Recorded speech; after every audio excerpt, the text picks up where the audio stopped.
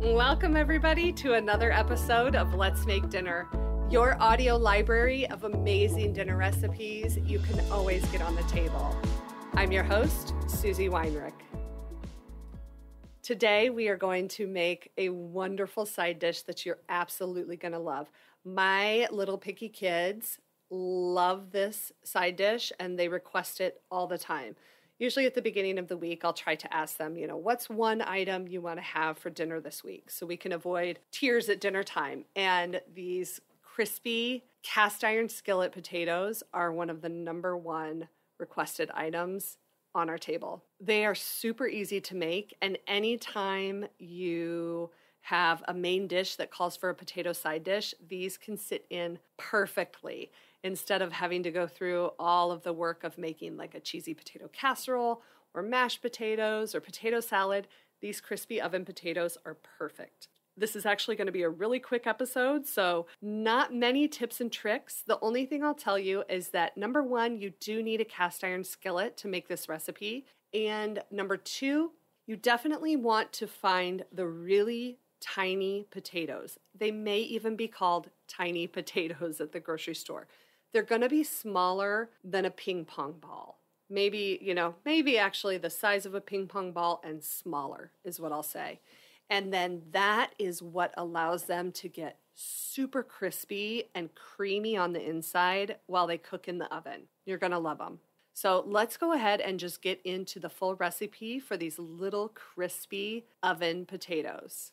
So you need about 1 pound of tiny Yukon Gold potatoes, 3 tablespoons of olive oil or extra virgin olive oil, 3/4 teaspoon of kosher salt, and 1 teaspoon of dried oregano.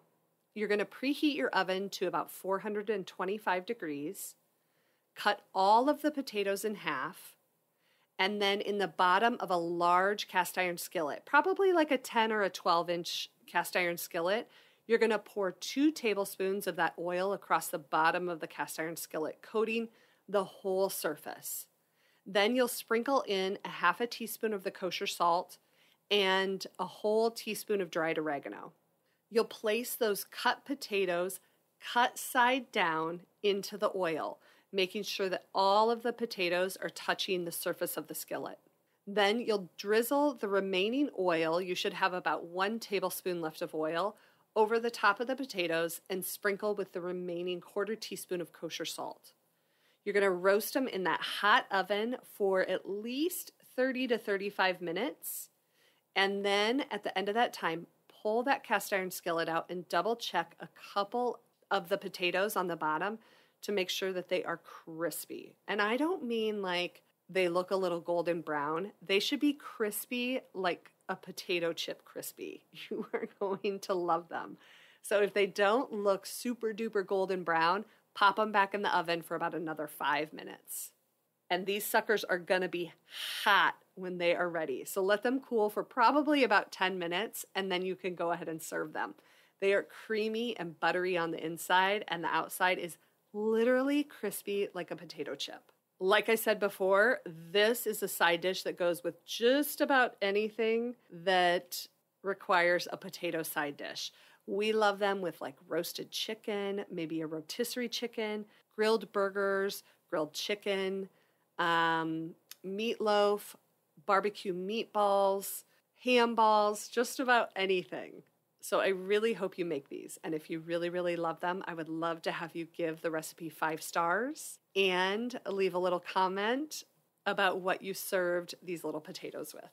As always, I will link all of the recipes I talked about in the show notes for you so you can go and check it out, cook with the recipe, pin it, save it, share it, whatever you want to do.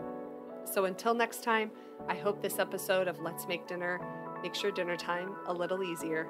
See ya! All right, guys, now it's time for your double dip, and I'm so excited for this. So every week when you listen to the new podcast episode on Thursday, you can always stick around for the end of the episode where I go over the ingredients you need to make the recipe for next week.